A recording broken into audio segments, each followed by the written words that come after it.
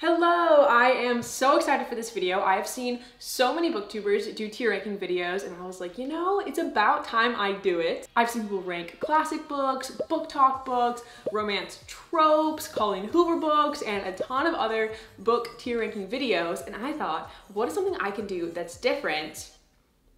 Ranking book boyfriends. So I have made a tier ranking chart with 5 categories that I'm using to judge these potential book boyfriends. Firstly, the best category is love of my life. I would marry this individual if they were real. Too bad they're not fictional and that I'm in a relationship because they're perfect. Second is long-term relationship for sure. I don't know if we're endgame, but I love them so much and we would definitely be together for a few years. They're great. Third is we're probably better off as friends. This can kind of mean a few different things. Like maybe I like them a lot as a person, but I just don't see the chemistry, or maybe they've got a few flaws, but I'd still like to at least remain friends with them. Then next we've got wouldn't make it past the first date. So there's something about them that would definitely get me to go on a first date, but that's it. There's no second date in sight. And then our last category is run, in all caps, because girl, you need to run from this man. He's toxic, he's not it, I'm out of here. And I tried to choose popular book talk books, so hopefully you will know all or most of these characters. But if you don't, then hopefully you'll get some good suggestions for your TBR. Okay, first up, we've got Addicted to You. This is 100% the easiest choice I could make, the love of my life. Lauren Hale is the book boyfriend in this book, and that man has been through it. If you haven't read the books, in the first book, he's an alcoholic, but he just cares about Lily so much and he really turns around and gets his life together for himself and for Lily. And I just think that this man deserves the world. I just want to give him a big giant hug and protect him forever because he is the love of my life. Next up, A Good Girl's Guide to Murder. A Good Girl's Guide to Murder is majority a murder mystery, but there is a romance subplot between Pip and Ravi. And I would say Ravi, we're probably better off as friends. And this is no hate against Ravi. I think the romance is so adorable in the book. I don't know, I don't see Ravi for me. It feels weird to talk about these characters like as if I would date them. But I think Pip and Ravi are perfect and I want to be their best friend, but I don't think I want to date Ravi. Next up, Archer's voice. Archer is the sweetest man. He's another guy who has been through it, kind of like Lauren Hale, and I want to protect this man with my life. I think I would say long-term relationship for sure. I don't know if he's like god tier endgame as a book boyfriend, but he is so sweet. He's like the town outcast in the book, and yeah, Archer deserves the world. He is so incredibly sweet. Beach read. Gus and January, love them so much. We're gonna put Gus as the love of my life. I love Gus so much because he definitely has like a ton of depth to him, but he's also just like a fun guy. He's a writer, he writes fiction, and he was always taking January on like cute activities. And I don't know, he is just a cool dude in my opinion. I wanna hang out with him and literally marry him. Better than the movies. The book boyfriend in this book is Wes. The characters start out as childhood enemies and then end up lovers. And I love the enemies to lovers trope. They were always like playing pranks on each other and trying to like one up each other. And I just feel like if me and Wes were together, we would just be laughing 24/7. And I love that. I'm gonna put him in long-term relationship for sure. Really quick before we move on to our next book boyfriend, I wanted to talk to you guys about the sponsor of today's video, which is Dream. Dream is a reading app with a huge variety of genres. They've got everything from romance to mystery to sci-fi to western, fan fiction, fantasy, and so many more. The app has original stories written by very talented writers, and also if you're a writer interested in writing stories, you can get your stories read by a huge audience of people. And I actually wanted to read you guys a little snippet from a book that I have just started reading. The book is called The Alpha's Secret Daughter, and it is a fantasy romance about a girl named Luna who is on a journey to find her real father, and she has learned that all of the fairy tales she grew up with are true. So she's exploring an entirely new world, finding love, experiencing heartbreak, and going on a quest to find her real father and how she fits into this crazy world. So let me read you guys a snippet from this story. So you also have a mate? I asked shyly. Yeah, it's normal for us to find our mate around our 18th birthday. I found my mate Jackson at my 18th birthday party. He's a pack warrior, he's strong and smart and brave, and he has the most gorgeous blue eyes, she said, staring off into the distance. I could tell how in love she was. Is this how I'm supposed to be? I don't even know him. I only met him for a few minutes, and yet he seemed completely devoted to me. I sat pondering for a moment too long when a soft knock could be heard from the door. Who is it? I stuttered out, even though I knew who it was. I could feel him, smell him, and sense him, even through the door. Before he could answer, I ran to the door, throwing it open. Levi. His name left my lips softly and his eyes widened. His whole body shivered. I could see it plain as day. He was in love with me, and I was drawn to him. I wanted him. I needed him. I had never needed anyone so much in my life.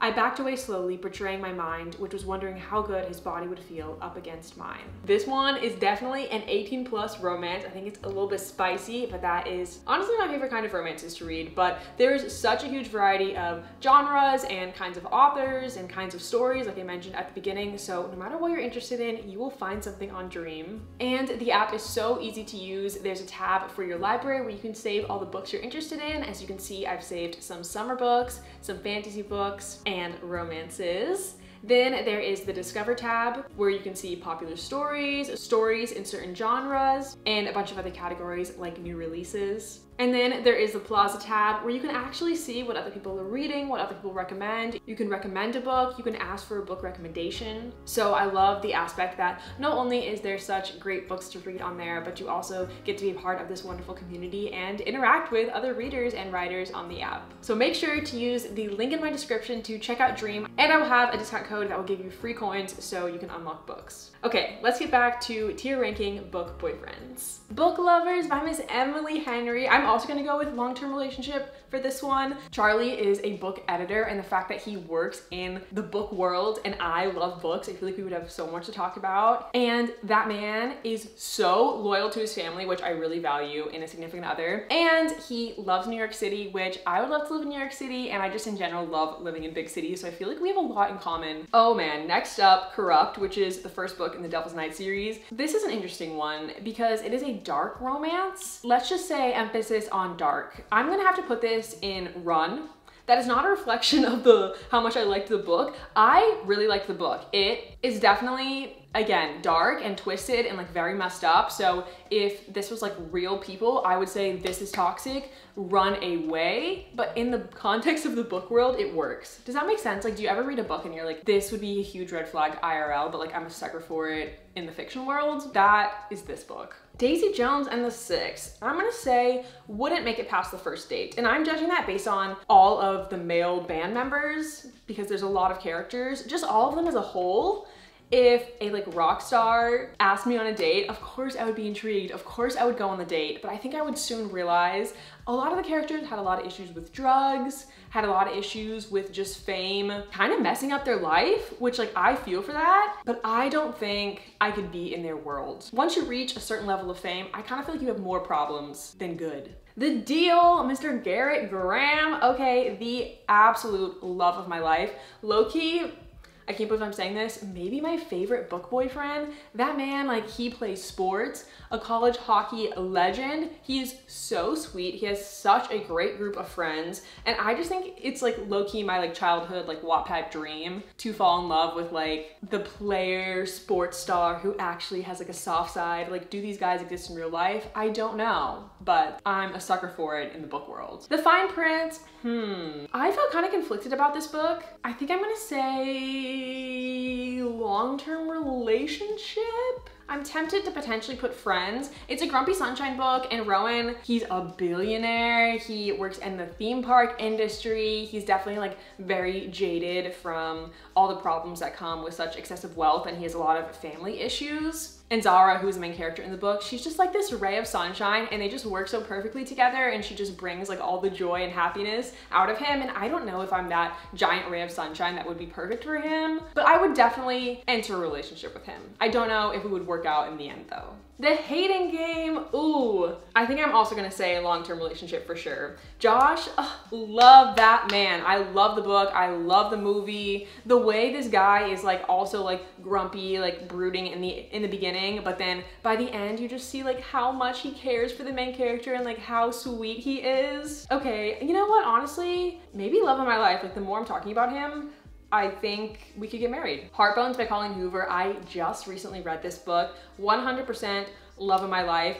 There's so much I want to say about Samson, but he's a very mysterious guy. Like, you don't know much about him, and then you find out everything about him at the end, and I don't want to spoil anything. So just take my word for it that this man deserves the world, and I just want to hug him forever. Hook, Line, and Sinker is also gonna have to be the love of my life. Fox, was a character that really surprised me. In the beginning, you think he's just like the pretty boy who's also a player, but you come to find out that he has so much depth to his character. He's actually just insecure and thinks that girls only want to hook up with him and a girl could never really love him. And like, I just want to show that man that he deserves to be loved. The Inheritance Games, I'm gonna say long-term relationship for sure. This book series, I love it so much, 1000% a 5-star book series, and there's a love triangle. There's Team Jason and Team Grayson, Team Grayson and Team Jameson. Am I saying that right? After you say a name a bunch, it's like, doesn't even sound like a word anymore. I am Team Jameson and I love him so much, but his family is crazy. I don't know if I could survive a second in the Hawthorne family. They have so many secrets, so many riddles, so much wealth. I don't think I would make it living in that household, so I don't know if we would be endgame. Josh and Hazel's Guide to Not Dating. I'm gonna say wouldn't make it past the first date. I liked the book. It was just honestly okay. Like I felt okay about every aspect of the book, and same with the characters. Like they're chill, but I didn't really feel super strongly about them. So I think I would go on like one date with Josh. And then, you know, there wouldn't really be any chemistry and that'd kind of be it. We'd mutually agree, no second date. Love in Other Words by Christina Lauren. Long-term relationship for sure. The main guy in this book, he loves books and I love books, so it'd be perfect. And I also love that it's childhood friends to lovers. I feel like when you grow up together, you just know each other so well that it just gives like soulmate vibes 1000%. However, in this book, there's a reason why the characters end up having a falling out and don't talk for like 10 years. And the reason behind that falling out, I think works in the book, but in real life, I also think I may have stopped talking to the character forever. So if our relationship played out like the book, we may not have ever reconnected. The Love Hypothesis, I'm gonna say love of my life. This man, Adam Carlson, he is a scientist, aka smart dude. He is so sweet. He cares so freaking much for the main character, and he just does all these like tiny nice acts throughout the book that, love him. One of Us is Lying. Also an interesting one. This one is majority a murder mystery, but it does have a romance subplot between Nate and Rowan. And Nate is like the school bad boy. Like he's low-key selling drugs. He's got like a rough family life. I think we would be a long-term relationship for sure. I feel like we would date in high school and then I think we would just be such different people. I don't know if it would work out in the end. Maybe someday. Okay, this is the only Colleen Hoover book that I hate. It's honestly the only book that I've ever read that I passionately hate. Like I almost made like a 20-minute rant video about this book and then I was like, all right, Allie, that's maybe a little much, but I'm gonna say Run.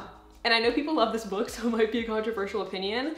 The book is a love triangle and I feel okay about love triangles. I think sometimes they're done really well, like in the Inheritance Games, and other times I think they can get very morally gray because obviously if you are interested in two people and two people are interested in you, you can very easily start hurting people. And I think that can start to make me dislike the main character if I feel like they're kind of playing with people's hearts. And that's how I felt in Maybe Someday. Like the characters were very, very morally gray people. Normal People by Sally Rooney. I'm gonna say we're better off as friends. I really liked this book. It honestly feels more of like a coming of age book than a true romance to me. The reason I'm gonna say better off as friends is because I think throughout the book, the main character is like really kind of finding himself. And I think he's just not in a place to be in a relationship at the time of the book. We would have to just be friends because you kind of need to go through more self-discovery before you can really be there for a relationship. November 9th. Okay, this is another book that I feel very mediocre about. What do I give this one? I'm gonna say Run. Is that controversial? I think it's controversial. Basically, there was like two issues that I had with the book. Number one, it has a really cool concept. The characters only see each other one day every single year on November 9th. And I think that is like the coolest idea ever, hypothetically, but in real life, I just feel like you can't really get to know someone from only seeing them one day a year because there's so much you miss. You don't get to know all their friends, you don't get to see what they're like on a bad day, you don't get to see their morning routine, like you just miss so much of their life. And number two, there was a big reveal about one of the characters at the end of the book, and I think it worked within the context of the book, but if that was revealed to me in real life, I low-key might run, to be honest. People We Meet on Vacation. I love this book. I'm gonna say love of my life. At this point, it looks like I'm destined for at least 8 marriages, but honestly, I'm okay with it because all of these book boyfriends are great. People we meet on vacation, Alex, I feel like he was so sweet. He's like the quieter guy, and there's really few books where the guy is quieter and the girl is like way more outgoing, so I love that dynamic. And I'm also a quieter person, so I feel like we would work well together. And they love taking trips. I love traveling. That's like the most surface level thing I could say that would make us compatible. But yeah, I just think the guy was so sweet and such a cool guy, and I'm trying to marry him. Red, White, and Royal Blue. Oh my gosh, I love this book so much. I'm gonna say we're probably better off as friends because Alex and Henry are just so perfect for each other. I would never, ever even want to envision myself with one of them. Also, Henry is literally gay, so he would not want to date me, but I would absolutely love to be their best friends. The Simple Wilds, ooh, I'm gonna say we wouldn't make it past the first date. The main dude in the book, he was a cool guy, super sweet, 100% I would go on a date with him, but he lives in rural Alaska, and I don't think I could do it. On date 1, we'd talk about our life, I would figure out where he lives, and I'd be like, you know, you're cool, but sayonara, I'm a city girl. The Song of Achilles, this is another one I'm gonna put in We're Better Off as Friends for the same reasons as Red, White, and Royal Blue. They're just so perfect for each other. I would never even think of myself with them, and it's literally an MM romance, so they don't wanna be with me either. But I literally love them with my whole heart. I would die for these characters. They would be my friend soulmates. The Summer I Turned Pretty, Conrad Fisher is the love of my life. We are getting married, sorry Belly. Sorry for your team, Jeremiah. I'm a Conrad girly forever. Sweet Q, this is a book I read not that long ago and it's super adorable. I'm gonna say long-term relationship for sure. Jack is like the class clown. He's so funny, he's so outgoing. I don't know, he is just such a cool guy. I think this would be another relationship where we would have so much fun together, we'd laugh together. Ugly Love, Miles, the love of my life. This man, he has been through it and I just want to protect him and hold that man with all of my heart. He definitely had his own issues at the beginning of the book and he kind of put Tate through the ringer with his own stuff, so he would definitely need to work on himself first, but I think we could end up being together forever. The Unhoneymooners, such a cute book. I'm gonna say long-term relationship for sure because Ethan is so great. It's enemies to lovers and fake dating, which I love all of those tropes. It's just not like a god tier book to me, and Ethan as a book boyfriend isn't like a god tier book boyfriend, but I do love that man. And lastly, Verity. I hope you know where I'm gonna put this book. Run. A 5-star book, but a 1-star man. Jeremy, he seemed like such a cool guy in the beginning, and then just so much happens. I just couldn't do it.